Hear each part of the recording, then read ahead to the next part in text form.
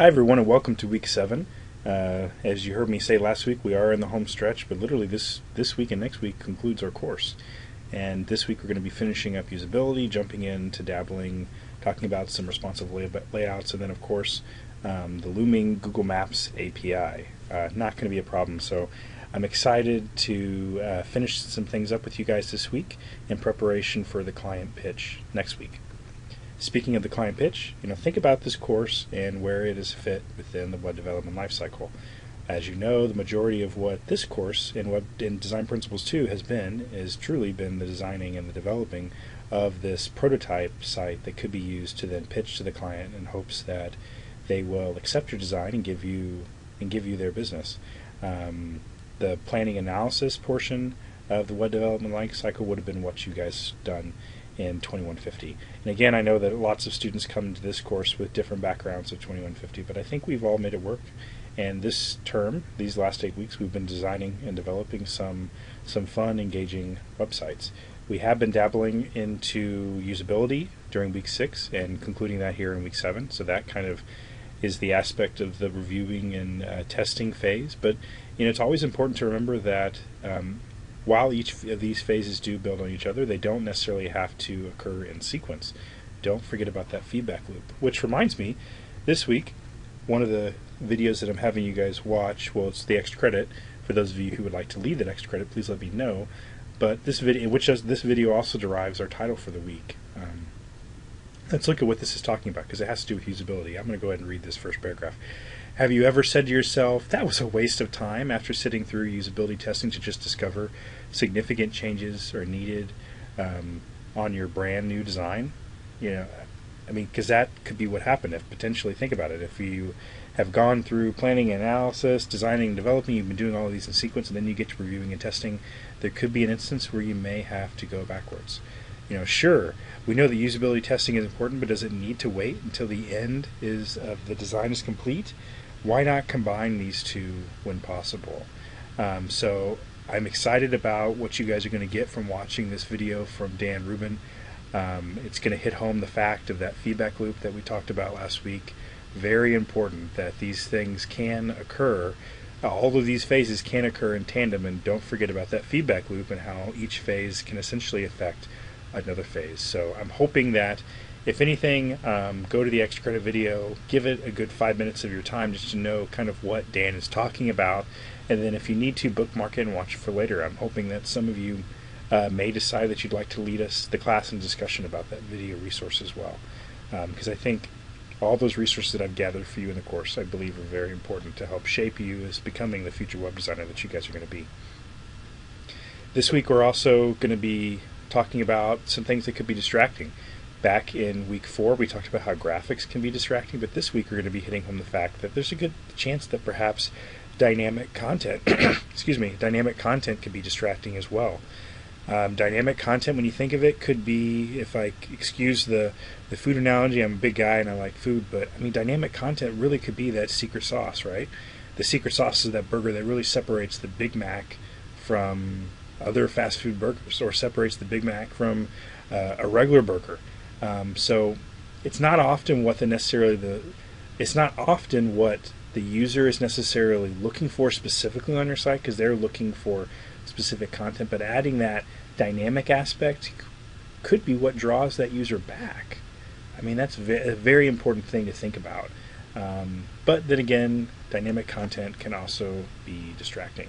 So when we're talking about dynamic content, it's important to know that we're talking about things like interactive images, multimedia, which when I say multimedia, I'm talking about text combined with audio, or text and video, or even just dynamic content could just be video and audio itself. And then, of course, the most popular of these 4 would obviously be social media, and I am going to devote some time talking to you about social media and uses of it here in this video today.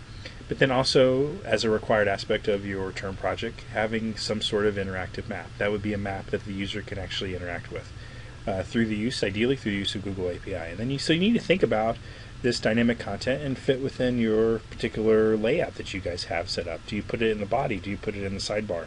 Because and then once you figure out where it's going to go, you need to think about, is it just going to end up being distracting, right? And you're probably thinking, well, how do I know if it's going to be distracting or not? Well, think about some of the things that we've talked about in this course. How does that dynamic content add value to the user's experience? To answer this question, you have to know one thing. Remember, what is the heart of the website? The heart of the website is the overall purpose of the website. Why is that website there? Okay? Why is that website there? What's it supposed to be doing? That is the heart of should be the heart of everything, the heart of the design of the website, the heart of the functionality is truly the purpose of that website. Because remember, the content is what the user wants and needs, right? That's what's drawing them to your website in the first place.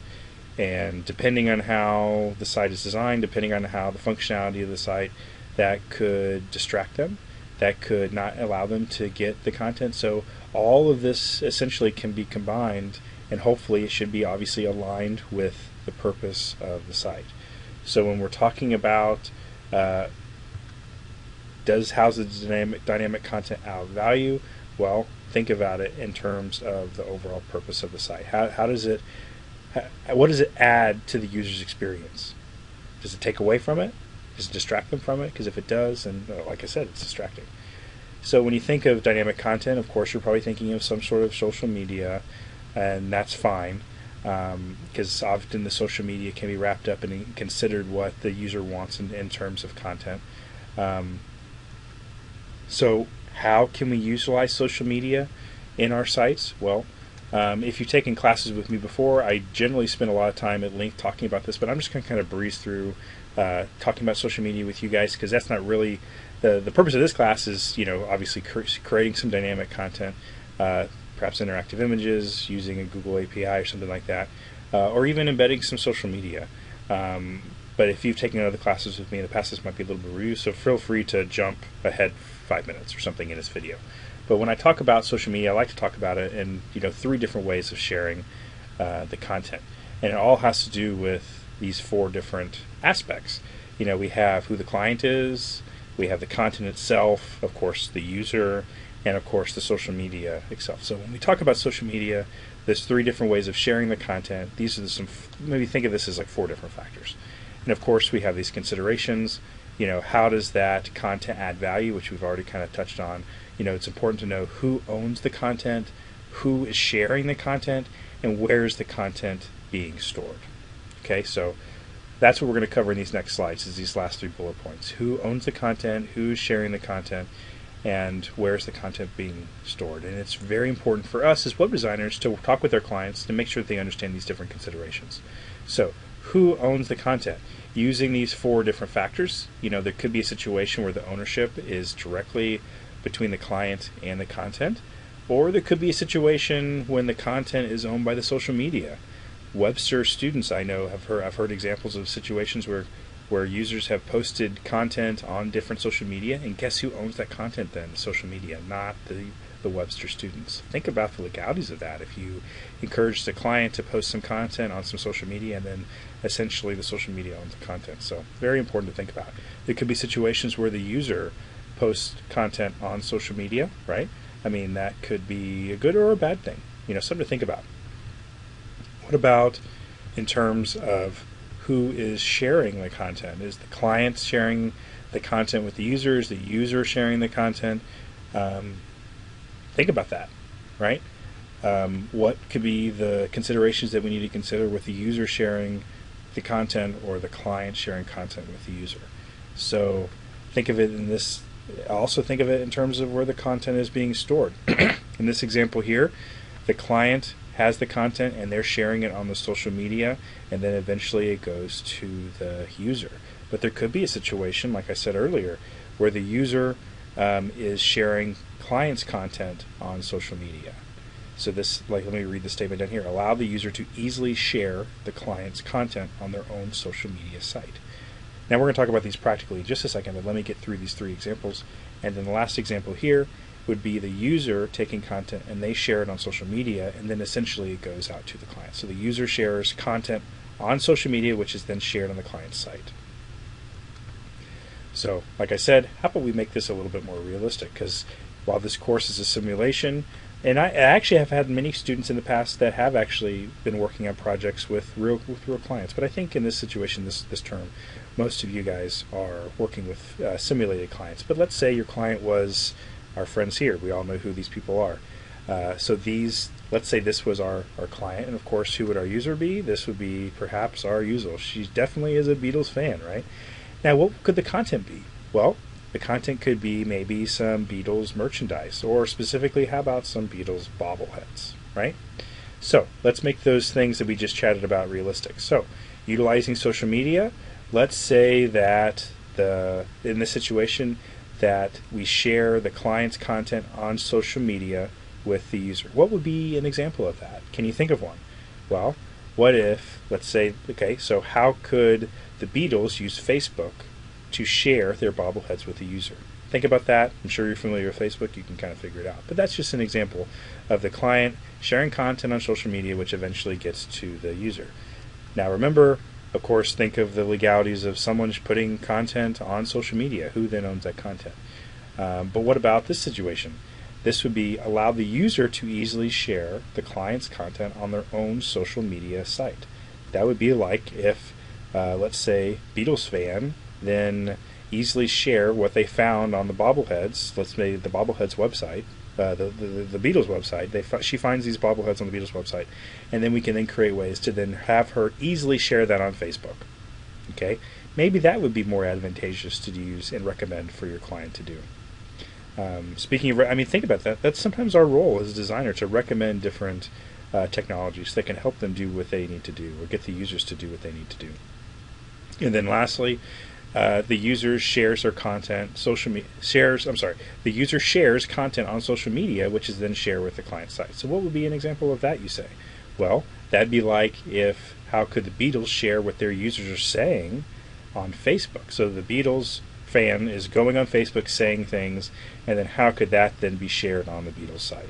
Okay, I'm sure you can think of opportunities to be able to do that. So as you're thinking of including social media on your sites, these are just some different ways to do that. And of course, when you do that, make sure that you think about, obviously, does the content add value? Because if it's not adding value, what is it doing? It's distracting to the user. And then obviously think about who owns the content, who is sharing the content, and where is the content being stored. And all of that, when you think of that, especially in terms of adding value, it always boils down to the heart of the design of the website. The heart of the functionality, the heart of the design is truly the purpose of the website. And if your dynamic content that you're wanting to add is aligned with the purpose, then I would say go for it. If it's not aligned with the purpose, I would say consider not including it, or at least talk to your client about not including it. Then again, if your client comes to you and says, nope, this is what I want, and you tell them, well, did you think of this? And they said, yes, I still want it, then guess what? They're the ones cutting your check. So this week, in terms of activities, as I finish up this short video, we're reading about in the geo zone of your Painting the Web book, and I provided you some Google API resources. That's where you're going to be doing a lot of your learning about Google API, because it's more updated than what you will find in your book. I do have some suggested Lynda videos that I'm about to talk to you about. And then, of course, in our discussion area, I have a fun discussion this week where we're all going to be talking about some dynamic content. You could be using social media examples.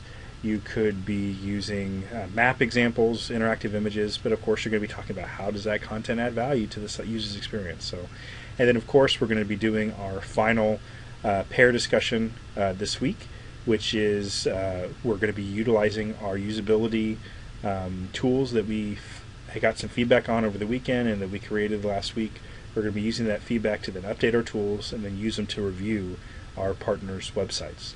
So I hope you guys do that, and of course remember how important that feedback is. I mean, that feedback is worth its weight in gold. I've said that the last couple of weeks. Very important that you get some actual students in the course reviewing your stuff, giving you some feedback. Because you're not in this alone. We're basically in this nice little community building these sites, and I'm hoping that these sites will be a professional piece to your professional portfolio. So the best way to do that is get some really good feedback. And then finally, of course, we're taking our last quiz of the course, which is the Week 7 quiz. And then I'm hoping that some of you are at least going to check out that hands-on prototyping with HTML and CSS in terms of usability, and not waiting to do the reviewing and testing until the end. That's what's all going to be discussed in that great video for you. So I'm hoping someone will lead us in a discussion of that video. And then in terms of our Lynda videos, this is where we're going to be getting into having responsive designs. For those of you who have had the mobile class, this is going to be kind of perhaps a little bit of a review for you, but this is where we can utilize CSS to update our page layouts in terms of having a responsive design based on the different devices that our users are using them in. And then it's also going to talk about how using CSS to enhancing our page design as basically that resource is being finished up. And then another video from our friend Justin Seeley is enhancing web navigation with CSS. So in terms of having responsive design. And then as always, as I conclude all my videos, I'm hoping here in this week 7 of the course that you're going to be an observant web user. Think about being observant also with the other student sites in the course. I have, so far, from the updates that I have the updated ones published in the student sites area, so definitely be an observant user in there, giving each other feedback, learning from each other, thinking, wow, how did they do that? Well, of all the times in your life you actually have, maybe 16 other web designers in the course, you can ask them, how did you do that?